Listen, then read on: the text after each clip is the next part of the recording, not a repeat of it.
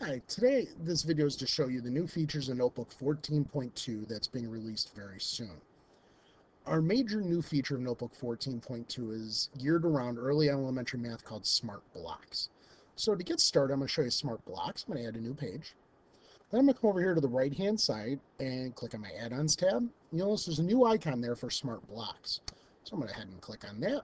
You notice we have a whole bunch of new operations. So to get started to show you this, I'm just going to put some numbers on the page here. And you can do this in any order. And I'm going to grab a couple blocks. So I'm going to grab my addition block and I'm going to grab the subtraction block.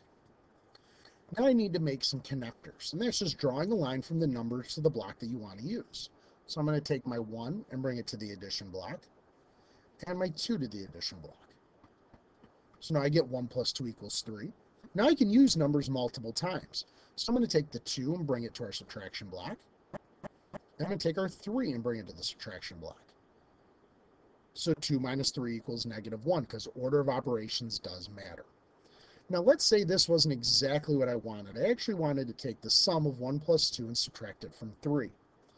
I can do that, but first I have to get rid of my connector from the 2 to the minus block, subtraction block.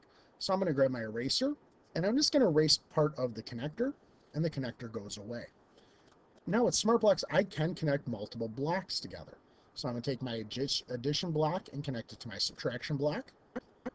So now I get my 1 plus 2 equals 3, then 3 minus 3 equals 0. So that's just the basics of what Smart Blocks can do. But if you'll take a look here on the right-hand side, and just to see what blocks we have available to us, we have addition, subtraction, multiplication, division, powers, and we also have square roots. But then we have this last one here, this unknown blocks. This unknown block is really good for a discussion piece in class. So I'm going to go ahead and put that on the page to show you what this one does. So I'm just going to put 2 more numbers on the page, so 6 and 3. I'm going to draw a connector of 6 and 3. And what it does, it gives us an answer of 18. So we asked the class 6 and what to 3 equals 18. So as we discuss this, we know that's multiplication. So as the discussion piece, we say that's the piece that's missing is multiplication. So that is Smart Blocks. We've made an improvement to a feature that we did release in Notebook 14.1. And that feature is up here with our add-ons button at the top. And it's our Math Ink.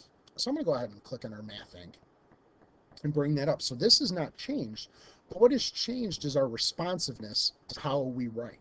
So when I do 1 plus 2 equals 3, it's detected almost right away. Before there was more of a bigger delay, but now it's right away. So I go ahead and accept that. 1 plus 2 equals 3.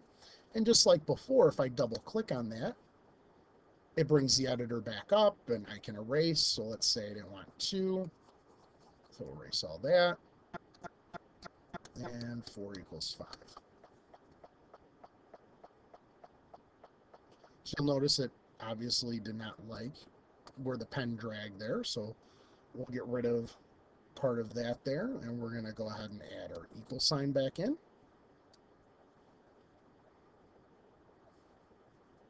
And accept.